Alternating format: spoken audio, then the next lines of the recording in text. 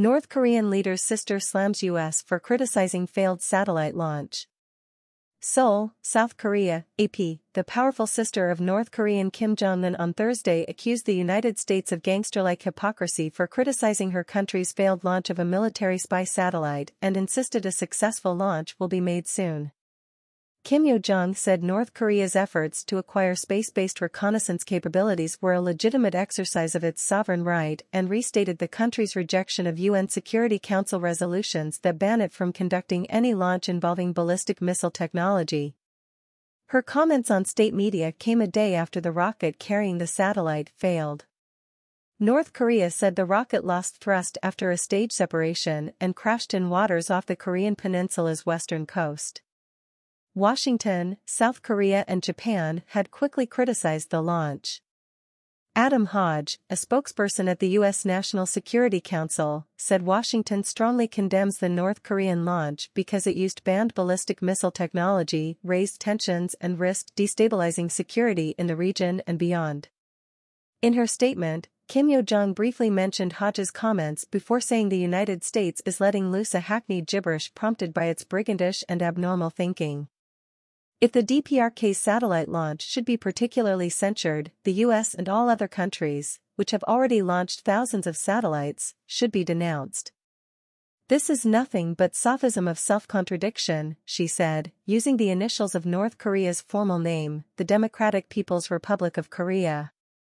She noted how the United States closely monitors the North through its own reconnaissance satellites and other aerial assets, calling the Americans a group of gangsters who would deem it as illegal and threatening had North Korea attempted to send a satellite into space by balloon. The far-fetched logic that only the DPRK should not be allowed to do so according to the UN Security Council's resolution which bans the use of ballistic rocket technology irrespective of its purpose, though other countries are doing so, is clearly a gangster-like and wrong one of seriously violating the DPRK's right to use space and illegally oppressing it, she said.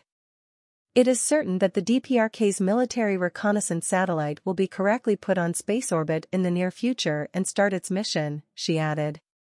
Citing what she described as U.S. hostility toward the North, Kim reiterated that Pyongyang has no intent to re-engage in negotiations with Washington, which have stalemated since 2019 because of disagreements over crippling U.S.-led sanctions imposed over the North's nuclear weapons and missiles program.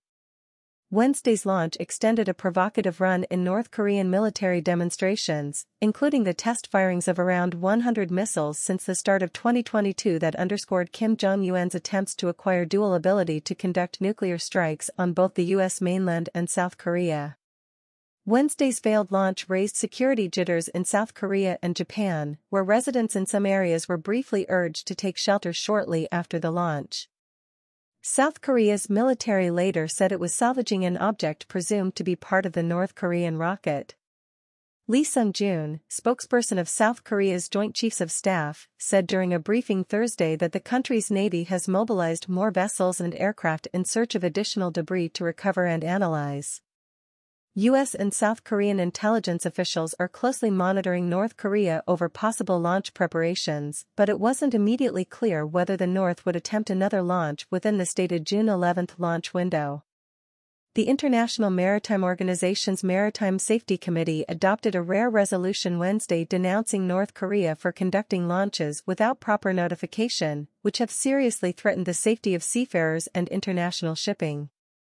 Japan's Coast Guard, which coordinates and distributes navigational warnings in the region, wasn't notified by North Korea until Monday, although such warnings should be made no less than 5 days in advance.